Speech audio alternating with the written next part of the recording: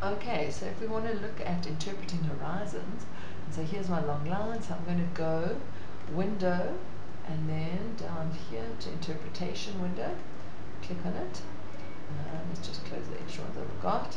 And so here's the interpretation window, and then I need to select which lines I want to look at in my interpretation window. If we put, you can only put one at a time. You might be a better way that you can put everything. I'm going to click on number F here, and you can see I'm zooming out. You can see time is on this axis, and line number and trace number on the x-axis, and you can see I've got quite a strong reflector going across here.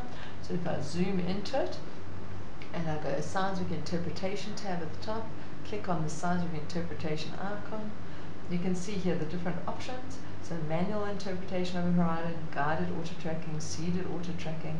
Let's try guided auto tracking for now. You can see I'm new to this.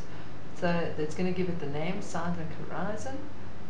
If we click on settings, you can see the number of different